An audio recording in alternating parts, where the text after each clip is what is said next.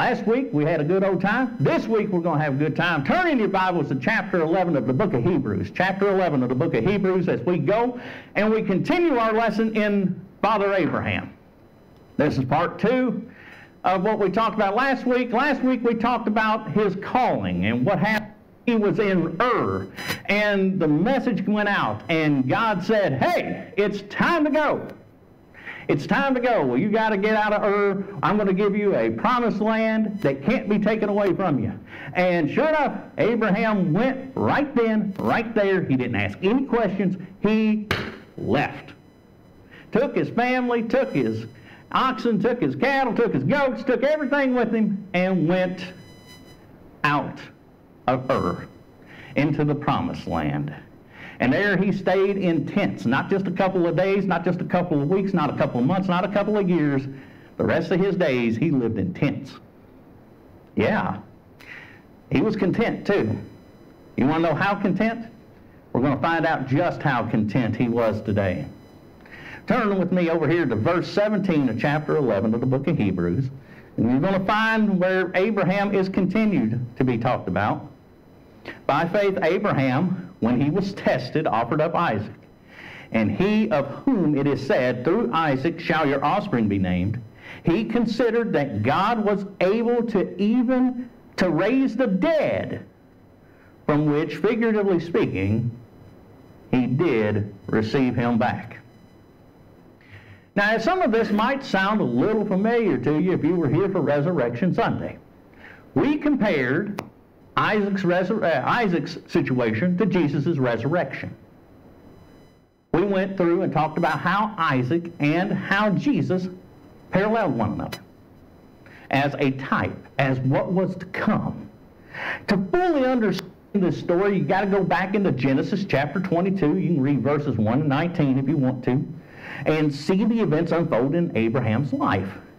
The story begins with Abraham showing us for a second time the nature of faith through prompt obedience. When Abraham was called to go to the land God showed him, did Abraham question? Did he say, man, I don't know. I got so much planning to do. I got to put my 2-week notice in. I gotta go and I've got to find ways to be able to get housing and lodging. I got to call ahead, get the travel lodge on the phone, get the travel agent ready to go. Did he have all that? Did he do all that? No. He left immediately. As soon as God told him, he was gone. That's what faith is. Prompt faith shows in our obedient nature, our willingness to go and do what God tells us to do. When Abraham was called to go to that land, he picked up and left. In Genesis 22, God tells Abraham to take his one and only son to a mountain and offer him there. And what does that mean, to offer him there? It means he's going to kill him. You know, this one son that he was promised by God, the one that all his descendants would come from, that one. Yeah, you're going to go take him up on the mountain there and you're going to kill him now. I don't understand. Why would God do that? That's cruel. God's a liar. Is God a liar? Oh, come on, guys. You know God's not a liar, right? Yeah. God's not a liar. God doesn't lie to us. God will never lie to us. He didn't drag his feet either. A lot of people like to think that they would do the exact same thing if they were in the position. Every time we read somebody in the Bible, I could do that, I would do that, I would make that call. Okay, go take your one and only son outside and kill him. Levi, I'm sorry. And it's like, what? Levi's looking at me like, no, Dad, no, you wouldn't do that. No, I wouldn't, you're right. Because why? That's not put on us to do. That's the good news. But the bad news for Abraham was it was put on him to do. It was put on him to do. And he didn't just do it. He did it promptly. Look at what it says. Abraham in Genesis 22:3, it says, so Abraham rose early in the morning, saddled the donkey, and took 2 of his young men with him and his son Isaac. He rose up early in the morning. He didn't howl around. He didn't wait around. He got up out the door of his tent, got a couple of donkeys and a couple of the guys and said, hey, let's go, and took Isaac with them. And as we read the story of Genesis, we're told that Abraham went to go and kill his son. He took the knife to slaughter his son. The writer of Hebrews emphasizes this point in verse 17 when he says, he was in the act of offering up his only son. This is the force of the Greek word here. He is offering up. He is in the middle of. He's doing this right now. He's in the act of this. To understand, though, the great faith that is mentioned here, we have to also look at Isaac. Now, we've talked about Isaac in the past. Genesis people love this lesson when we went through the book of Genesis, and we went through and we looked at all these different people, and we realized just how much like us they really were. Isn't it amazing how much Abraham's like us and Sarah's like us? You know, I find it interesting. I really do.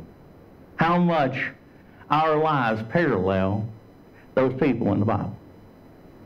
And I think that's one of the things that our society today shifts from. They say, well, I couldn't relate to those people. Yeah, you can. Abraham lied quite a bit. Sarah didn't believe that God could do what he could do. You want proof of that? Just look at the life of Isaac. Isaac was promised to be the coming son of Abraham and Sarah. The one son that they would have together. Remember, Abraham is 100 years old and Sarah is 90. Sarah is also barren. Okay, she can't have kids. Okay, so, but when the angel came and said, hey, this is how it's going to happen, Sarah laughed. I got a question for you. Why would you think she would laugh? Helen, angel came up to you today and said, Miss Helen, you're going to have a baby today. What would you say? I'd say, be okay. Be okay? All right. That's faith. That's faith. Listen, Darlene. Darlene now. Darlene comes up and we say, hey, Darlene. Angel comes up and says, hey, we know you're past your bearing years, but They could go and see the doctor next month. yeah. Somebody's going to be looking at some medical reimbursement for some reversing of procedures. Yeah. So these things happen. God can do amazing things. Okay? God can do some amazing things. Yeah, remember, Sarah's 90 years old. She can't have babies. And poor old Abraham. It's just Abraham, man. He's old. He can't do it. He can't do things. You know? So what happens? God says, trust in me. God says, trust in me. The fact Sarah tried to take matters in her own hands, telling Abraham to go unto Hagar, his handmaid, and have a child, so that the inheritance would go to his descendant, no, that didn't work. Why? Because that was our way of doing things. When man does things, everything blows up in our face.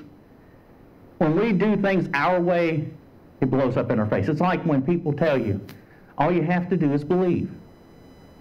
Believe in what? You know, you go in deeper and you try to explain to people, what do you mean by just believe? What are you believing in? You see, belief is one thing demons do as well. They don't just believe it, they seen it. They saw Jesus. They believe in Jesus and they're scared of him. That's what James says. So if that's the case, then also we have to understand that we as people can believe too, but we better be scared too, and we better be willing to do something that demons don't do, and that is obey God. That's the problem. People don't obey God. They don't want to obey God. They're afraid to obey God. Why? Like Sarah. Sarah doesn't think God's capable of doing things. God isn't capable of giving me a child. God isn't capable of meeting this need. Because I'm barren, right? And so she laughs. Now, when Ishmael came along, it seemed like Abraham had believed that the promise would be fulfilled through Ishmael. But God said that Ishmael would not be the one. As it says in Genesis 17:19, God said, "No, but Sarah, your wife, shall bear you a son, and you shall call his name Isaac. I will establish my covenant with him as an everlasting covenant for his offspring after him." Isaac was the son of promise. There's no question of that. Isaac was the one. How do I know that? Because if you look in Genesis chapter 21, what happens to Ishmael? He gets thrown out. Hagar and Ishmael get thrown out. They're gone. They're banished. But what happens to Isaac in chapter 22? You're going to take your son, your one and only, up on the hill, and you're going to kill him. Wait a minute. Is God double speaking here? God works in mysterious ways. And this proves beyond a shadow of a doubt the faith of Abraham and what we need to be when our faith seems like it's getting shaken. The timing of this command cannot be missed. Hagar and Ishmael left in 21. Isaac is left in chapter 22 by himself as the only possible child left. They go to the hill. He's been identified by name as the one through whom the covenant and the promise would be fulfilled. So as we read through Genesis, we want to know how Abraham doesn't argue with God. We want to know how Abraham was arising early in the morning and going out and taking his son on a hill to tie him to an altar and have him sacrificed up to God. We want to know these things. How does he trust God this much? And how can I do that? The writer of Hebrews gives a staggering answer. He considered God to be able to raise someone from the dead, from which he also got him back as an illustration. I want you to soak in the words of Hebrews 11:19 with me here. Look at those words again. Highlight them if you want to. He considered God to be able even to raise someone from the dead, from which he also got him back as an illustration. Abraham believed that God was able to raise somebody from the dead. We talked about this on Resurrection Sunday. I'm going to ask you a question. Let's see how biblically literate you are. From Genesis chapter 1 to Genesis chapter 22, how many people resurrected? How many people resurrected from the dead? And there's a lot of death between Genesis chapter 1 and Genesis chapter 22, isn't there? Think about it. The flood. In Genesis chapter 6 through 8, the flood took place. What about in Genesis chapter 18 and 19? What about Sodom and Gomorrah? What happened there? Were any of them resurrected from the dead? Was Lot's wife resurrected from the dead? Nope. How many resurrections took place between Genesis chapter 1 and Genesis chapter 22? Nada. Zero. Nobody had resurrected from the dead. Once you're dead, you're dead. How do we know that? Because that's exactly what the Scripture says from Genesis chapter 1 to Genesis chapter 22. Once you're dead, you're dead. Once you're dead, you're dead. You don't come back. There's no resurrecting. Even Enoch, who didn't die, who was taken away by God. Where's Enoch? He's not around. So that's where we have to ask the question. How many people resurrected? None. This is what faith Abraham had. Abraham was taking Isaac up to the hill. I want you to look at the words he says in Genesis 22 when he gets ready to leave, and he tells the guys, he said, "You all stay here with the donkeys. You guys stay here with the donkeys. Me and the boy are going to go worship. And when we get done, we'll go home." When we return, many scripture verses will say in Genesis 22, when we return. They never say when I return. None of them do. The word we is always used in Genesis 22 to talk about when Abraham returns after the sacrifice. We. Why is that? Because that's how much faith Abraham had that Isaac was coming back with him. He had the faith to know that no matter what happened, God was going to keep His word. Abraham knew that God was going to keep His word. He was going to keep His vow. He was going to keep His promise. Isaac was either going to resurrect from the dead, or God was going to find another way to save His son. And so, we're asking the question, if resurrection didn't happen, was this blind, ridiculous faith in God? Nope. The basis of his faith was that God said that Isaac was the child of promise and the covenant would be established through him. How old was Abraham when Isaac was born again? Y'all say that. How old? He was 100. 100-year-old man. And how old was Sarah? 90, right? So you got a 100-year-old man and a 90-year-old woman having a baby. He has faith that this child is the chosen one who's going to lead the nation of Israel, the promised nation that God has said would be established.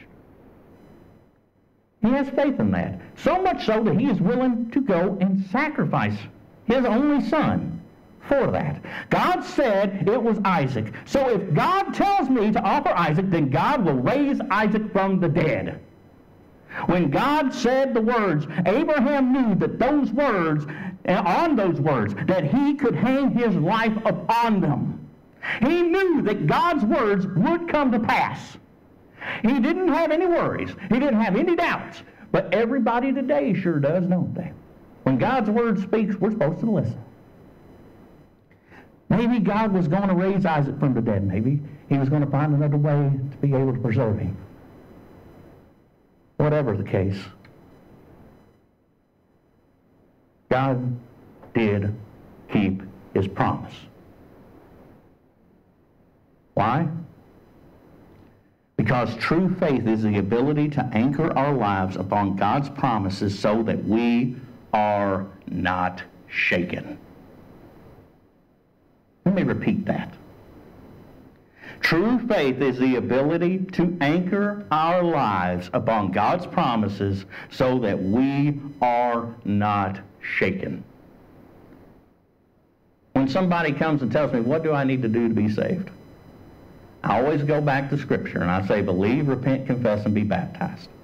And continue living in the newness of life. Why? Is it because that's what the church believes? No. It's what the body of Christ believes, and it's what God's Word says. It's not what the building does. It's what God says. When God says, we do. We don't question it. We just do it. We don't plan ahead. We don't think about 20 months down the road. We don't think about 3 years down the road. We don't think about a lifetime down the road. No, we go and we say, I got to do something about this.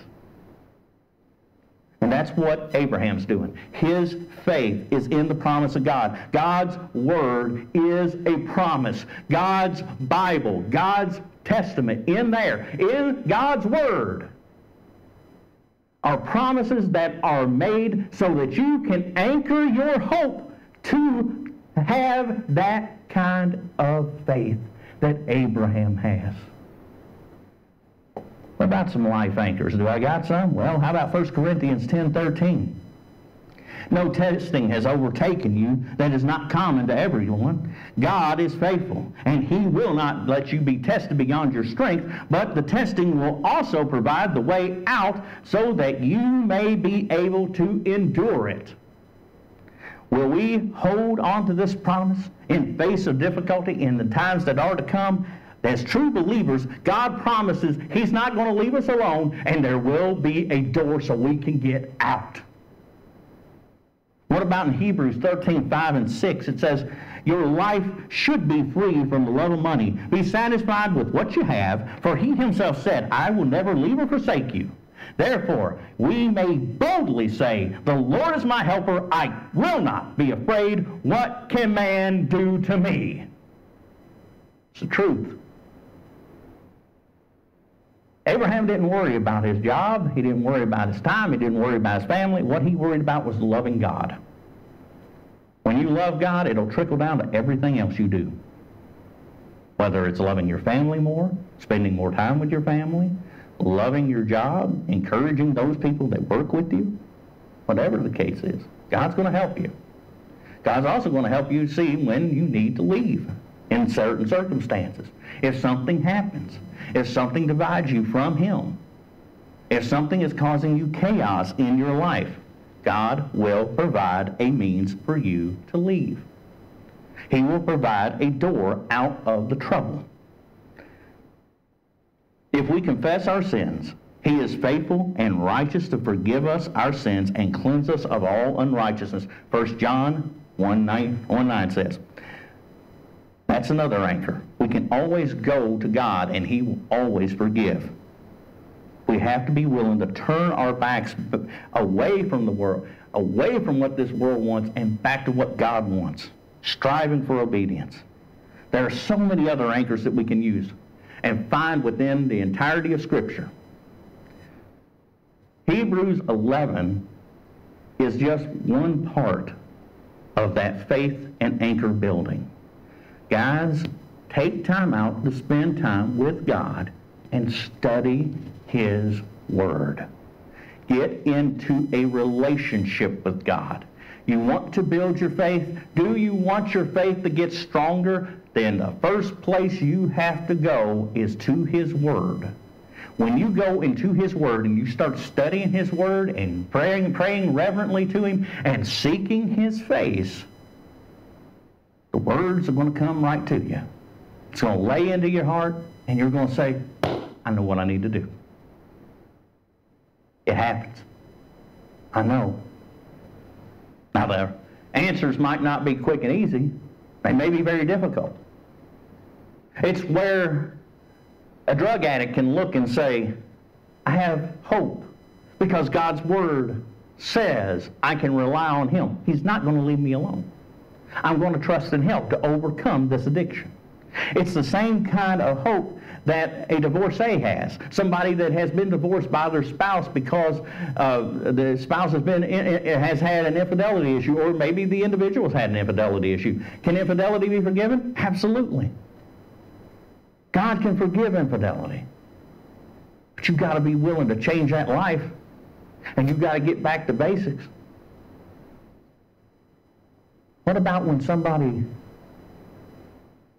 is losing hope and they want to end it? Yes, there's hope in there too. God is with you. We are with you. It's one of the reasons I tell people who are contemplating that situation, that scenario, to call me first. Text me, whatever you need to do. And we'll talk about it. I'll call you right then, right there. I'll come over to your house. We'll pray about it together. We'll work together. We'll walk together.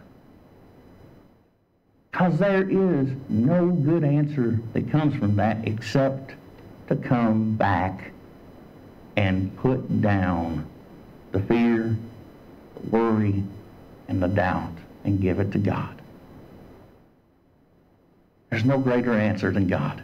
No matter what we do, God will always seek to be there for us. He will always seek to help us in our time of need. He will never leave us. He will never give up on us. We tend to be the ones to give up on Him. But He won't give up on us. Read the Scripture. Find those anchors and use them to encourage your life. Now in Hebrews 11:19 it tells us, as a figure, Abraham did receive Isaac back from the dead. It's an interesting statement. Say that as a figure, or as a figure of speech, or any of that stuff. Well, there's all sorts of different versions of that, but the true word that's used there is parable. That's the Greek word, parable. Same word that means parable. Y'all know what a parable is, right?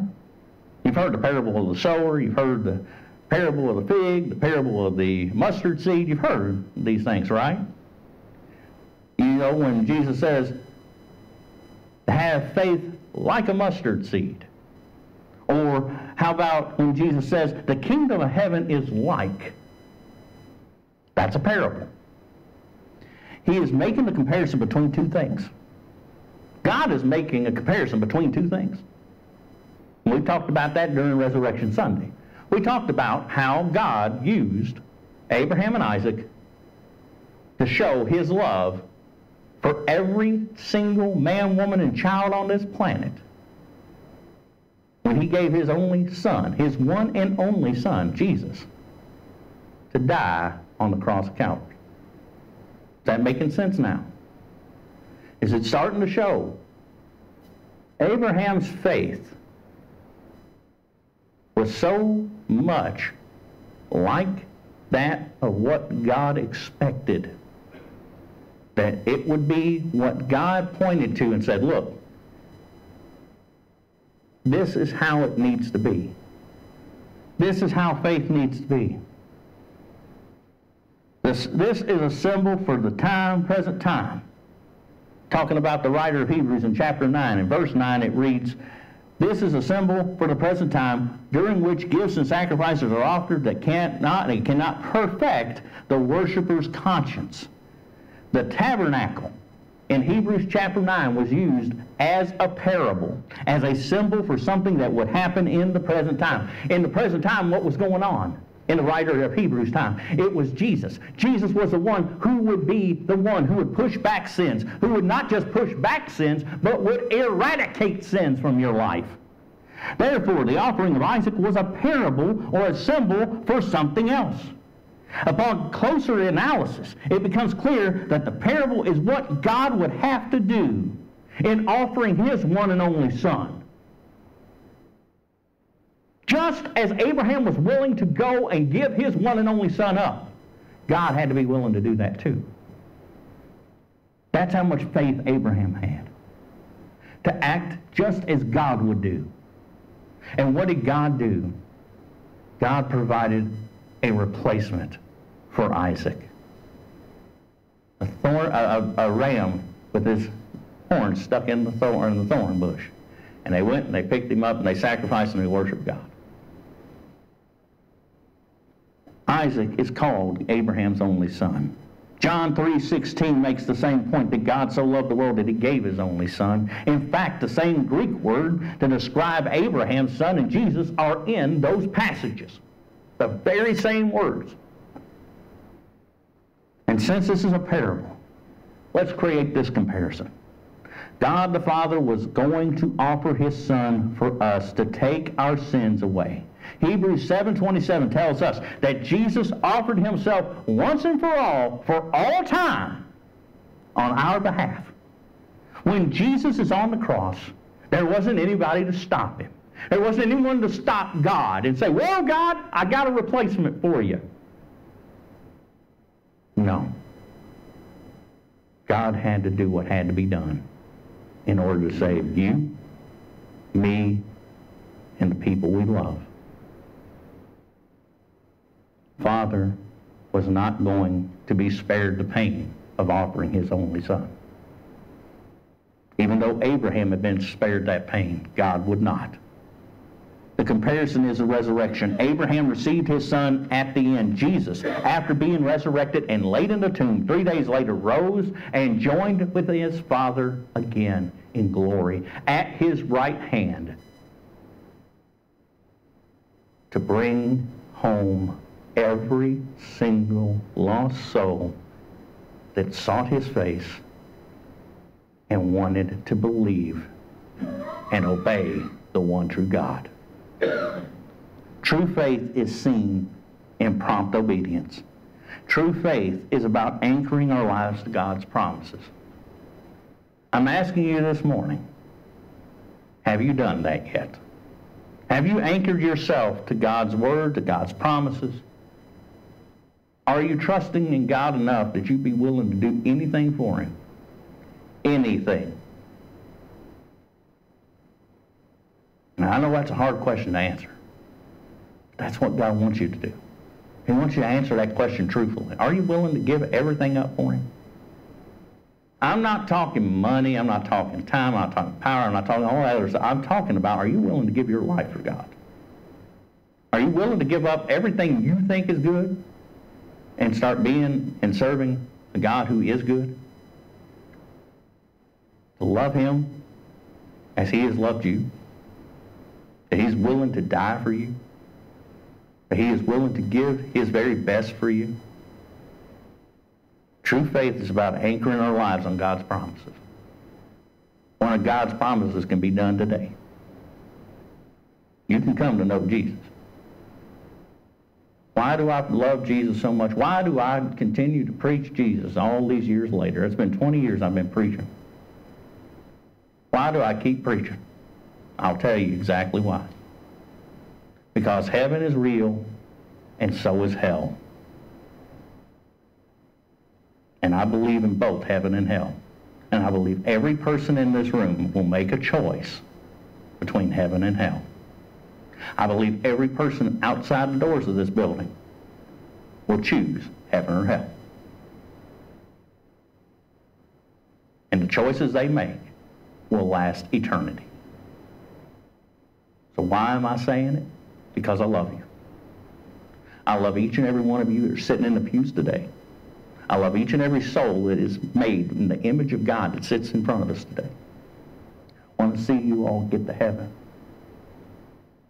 I don't just want to sing when we all get to heaven. I want us all to be in heaven.